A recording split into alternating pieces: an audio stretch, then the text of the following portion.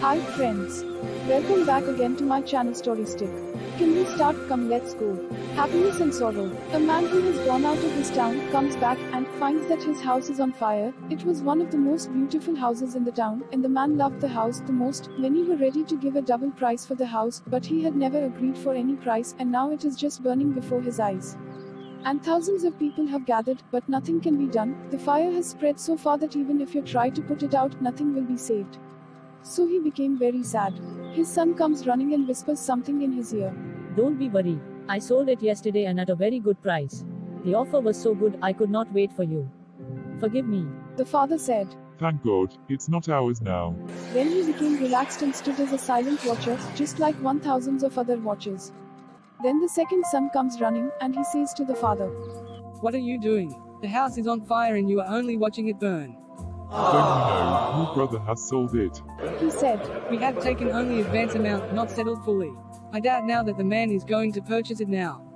Tears which had disappeared came back to the father's eyes. His heart started to beat fast. And then the third son comes, and he says, That man is a man of his word. I have just come from him. He said. It doesn't matter whether the house is burnt or not, it is mine. And I am going to pay the price that I have settled for. Neither you knew, nor I knew that the house would catch on fire.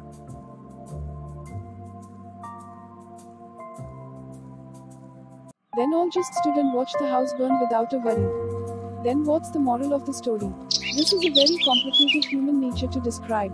Even though person here loved his house which he lost, became relaxed knowing it was not his anymore. He never wanted to give it away till it was beautiful, but as soon as it started to lose its beauty, he didn't mind letting it go for profit. Sorrow and happiness followed after each son came with their advice.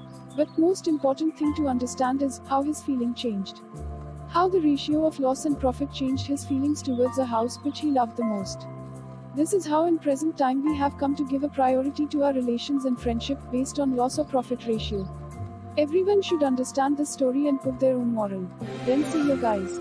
Thank you so much for watching. Before going, please like, share, comment, and subscribe to my channel Storiistic. There will be a bell icon next to it. Please click that for getting notified of my new videos. Take care. Bye bye.